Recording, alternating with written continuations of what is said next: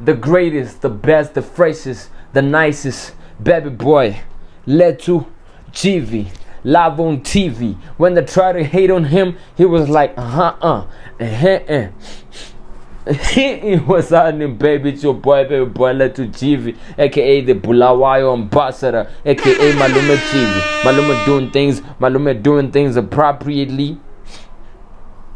And best, baby, yourself. We're in the building, baby, and you're still doing things appropriately and best. If there's anyone you know who's not doing things appropriately and best, baby, please bring him to the Maluma. I need to have a talk with him because we need things to be appropriately and best on a regular. Now I'm saying, I mean, today, bro, we're letting it rip.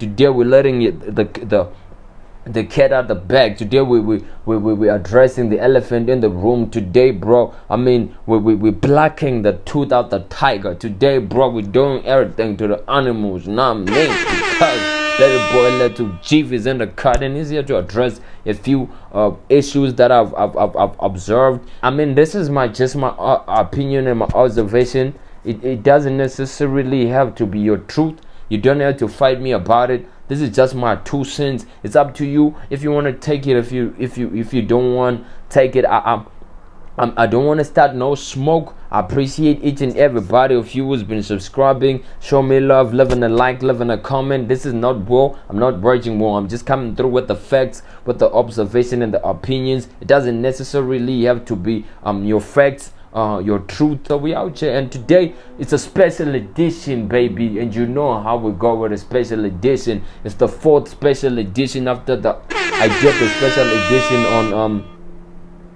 on Costa Teach, aka Rick. I did the special edition on A Race, special edition on Nasty C, and now we're doing a special edition on Lucasraps. So if you haven't seen the past 3, please type on the search bar and check it out. Now I'm saying, show me some love there. Right now we're doing it on Lucasraps, and we want to know what really happened to Lucasraps, the most promising young rapper that was coming after the class of the A races, the Nasty C's. And I'm saying he was coming through crazy, bro, like the leader of the newest school, because the new school we'll be talking about the A races and the Nasty C's, but the newest school is the class of our Lucasraps, Blackie, Losing Over Pounds, the Gang, the Tattoo Souls, Mama 25K, Flame. I don't know, Flame is odd for me. I don't know if Flame falls in this newest school, because like Flame has just rekindled his career. He's more like falling to these guys, but he was there with the 8 races. So yeah, man, you let me know in the comment section. Anyway, without any further ado, let's get right onto it. What happened to the boy Lucasraps? You know what I'm saying? What happened? You know what I'm saying? The most promising. What really happened? Anyway, who is Lucasraps? Lucasraps is a youngin from Cape Town, born in Cape Town, raised in Durban. He was once a prodigy of my Maporisa. The good thing about Lucas, for him coming through his ranks and during his blowing up and everything, he was never under anybody's shadow, whether Maporisa or Nasty C, taking the fact that they all come from Durban. And I'm saying, usually when you come from a certain place, you always under a nigga shadow. And I'm saying, like the niggas from the former niggas from TWC, about words, the Prince and the gang, they were always under the shadow. But this one came through and he did his thing and his own thing. You know what I'm saying? He's out here, and the achievements, his got crazy achievements, bro. You know what I'm saying? Lucasraps set stages. In fact, he was called on stage by Nasty C back in 2016, and we know how hard Nasty C was back in 2016. Like, he was going harder. You know what I'm saying? It's how we are being introduced to Lucasraps at that moment. You know what I mean? And then Maporisa took him in, called him all the way from Durban after listening to some of his jams. Called Lucas, my boy, pull up, came through, chilled with Maporisa, and we know how connected Maporisa is. So if you're under his wing, bro, it's inevitable for you to succeed. You know what I'm saying? So at this point, Lucas is poised for stardom, for success, because you know what I'm saying, under Maporisa, he goes on to win the Puma Put Me On competition because of his impeccable rapping skills. I mean, if you know Lucas, the freestyles, they go crazy on his IG lives, bro. Lucas is one of the few rappers that I know that can go off the dome you know, doing the I'm tripping, flipping, scripting. The niggas is busy in the building. Like, it goes crazy. I know that was work, but we out here. You know what I'm saying? I mean, Lucas has a top charting breakthrough song. What it is? What's up? Can you keep on filling on my cup? Stop playing, bro. Ricky. I mean, bro, what else? The nigga is set a stage with Nasty. Got a song with Ricky. He's under my producer. Heck, he's coming through, bro. What a foundation. Created his own fan base. Like during the COVID period, I think COVID going to 2021, Lucas was the name on everybody's lips, bro. I think that time Lucas introduces us to Blackie. Like, in fact, it was more like breaking bread, because he introduces to Blackie, set a platform. He said his platform with Blackie. You know what I'm saying? Now everybody's starting to get familiar with Blackie. I mean, he didn't have to do that, but because, I mean, he's showing like great friendship, loyalty, good Samaritan type of vibes. You know what I'm saying? Management deal with Block 18, one of the biggest companies, influencer companies, has top tier features. That song Snoop Dogg, make some money or something. I mean, bro, Lucas was featured by Snoop Dogg, bro. Which means Lucas is on a roll, my nigga. Multiple hits. Without me, slippery slide, slide. What it is? What's up? Yang and the boy, I'll be a trick and the boy, I'm on that in your boys. But a boom, boom, boom, boom, and then like he's on a roll. Big time slapper with Blackie. I mean, he was going crazy, bro. Ammo, yes sir. He's got endorsement deals with X, Nova Man, Fashion Nova, Sprite. Y'all remember that shit? Lucas was on the roll, my nigga. And then where did you all go wrong? Signing up with Block. I'll drop these things in no particular order. You know what I'm saying? Signing that deal with Block 18. Block 18 is an agency for influencers. And you're a rapper. You're signing with an agency for influencers. And that at that moment, that shit turned Lucas into more of an influencer than an actual rapper, if you ask me. Because Lucas was getting bigger. He was getting bigger and bigger on the socials. Bigger and bigger. Lucas is everywhere on the socials. But he's zip on the streets. Ain't dropping music. Lucas is out here everywhere doing his thing. But where's the music? Because first and foremost, you're an artist. What does an artist do? Drops music. You fill the streets with music. That's what keeps you going. That's how you draw traction. Not taking pictures, not being on IG acting all sexy and bougie. No, bro, drop the music. Lucas apparently was denied a feature on Yeah, the song by Blackie featuring Nasty C. Nigga got beater. What did he do in turn? Left Blackie off his album. And we know how much Blackie was coming through. Blackie was coming with the fire. In fact, Blackie is coming with the fire. We all know that Blackie is a cheat code in the game. You gotta have Blackie in the album. Everybody was looking forward to seeing Blackie in that album, that 031 to the World album. He was going to carry that album. Number 3, Blackie blowing up was a problem for Lucas. In as much as everybody's trying to sideline that fact, trying to, you know, act like they ain't wanna recognize that shit. Blackie blew up in the cost of Lucas. How? Lucas introduced us to Blackie. That was like Lil Wayne introducing us to Nicki, Drake, Tiger. That cost Lil Wayne. How? Because his fans, he broke his fans into 4 pieces. Some fans were left with Weezy. Some fans went to Nicki, Drizzy, and Tiger.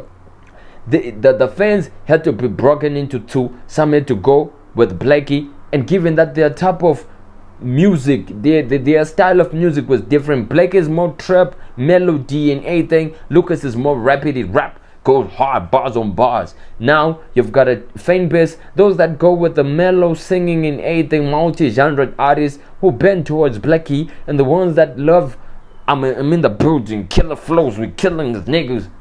left to Lucas, right? That's detriment, bro. That's killing. Like that's a cost to your career, because you cutting, you splitting your fan base into half, and your fan base is not so big that you can afford that, right? We go to number 4. Lucas is always acting the victim, bro. The game hates me, this and that, complaining on a daily. Oh, whatever. Them niggas hate me. Beef, this and that, bro. That don't work. The fact that it works on your vest is warranted to do that shit. Why? Because his career kicked off attached to AKA. Just like A-Race's career is attached to Nasty. You know what I'm saying? So however Nasty moves, it's always gonna be a dub for Riz. However AKA moved, was always gonna be a dub for Cass. But your career is not attached to nobody. You try to attach it to Riz, failed. Try to go after Nasty, failed. You know what I'm saying? It don't work. Your stock is not up in that in the highest percentage that you can be able to play that card. Lucas is cocky, got a big ego, and a foul mouth, bro. Like, his mouth run crazy, bro. Lucas will say some dumbest thing, bro, for the sake of clout. Like, he will say something that can bend bridges between him and his colleagues, bro, just for the fact of just appeasing the fans and everything. At that point in which you're burning bridges with people that can take your career to the highest. Like, at some point I saw him on a live going after Nasty with his manager, Ed, or whoever that nigga is, saying that Lucas can dust Nasty. At the end of the day, you go after the same person and ask for a feature. Do you think that nigga will give you a feature while you talking that crap? No, nigga. So stop that thing. And the reason why niggas is siding with Blake is because Blakey comes through as a calm, humble dude, let's get to work type of dude, and Lucas comes through as the, and you're a youngin, but you're coming through with the G-ish, like you're trying to be that guy and everything in the room. No, bro, it don't work like that. Your stock is not high at that percentage of trying to be a G in a room. You know what I mean? Yes, sir. He's lazy and overconfident, and that's an irony. It's crazy to be lazy and overconfident. Like, it's one thing to be putting on work and be confident, like, bro, I'm putting work, I'm the best rapper, you know what I'm saying, I mean, my work is there to prove what I said. But Lucas is lazy. Where's the music? There was no build up to the album, there was nothing, but you're out here going like, best rapper in the world, I can run circles around your favorite rapper, I can do this. But where's the work, my nigga? Where's the work? There's nothing. But you wanna be on some let's talk and more work, my nigga. Let's talk and more work. You know what I'm saying, bro? Stop with the my boy is a serial cloud chaser, as I mentioned, bro. Like, he can say the dumbest shit that can break his relationship, his chances with a lot of people, just for the sake of just, I'm saying my truth, bro. I mean, like, I keep it a buck, I'm an OG, like, I'm gonna say my truth. Your truth will hurt your career, my nigga. You're not at a point that you are at the liberty, yes, the liberty of being able to say your is at this present moment. I'm sorry, but you gotta kiss ass for some doors to open for you. And then when you get to the top and you know that you're the ish, and then you can say whatever you want. Stop that ish, my nigga. Here's a super bragger and capper. Like, at some point you say, I bought a 40 million house, I'm in the building, we're doing big things, and then only for people to expose him and say, no, bro, he was lying, that a house is still up for sale, he doesn't own it. And then if you're a liar like that, bro, how do you expect your fans to trust anything you say? I mean, next time you announce a feature with the dope artist, nobody will gonna take you serious because you cap a lot. The only thing that you gotta be with your, as an artist, you know, this goes out to all the artists, be honest.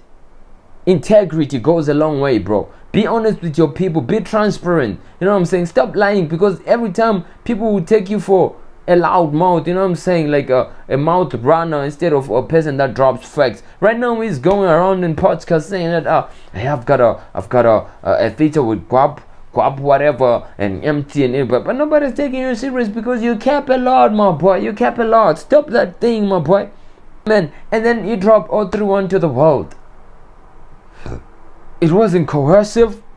It sounded rushed. There was no build up to it. No coercion, no storyline, lack substance, no emotional attachments. Like, bro, that album sounds like a bunch of singles put together and just labeled album all through onto the world. Give it to the people. Sounds like his freestyles and freestyles with a hook. Like, it didn't really evoke something in people. You know what I'm saying? Like, bro, Lucas, you've got so much potential, my boy. A great rapper. You know, with the right guardians, with the right guidance, and humbleness, and listening to a lot of advice, you can do a lot of things. You can go crazy.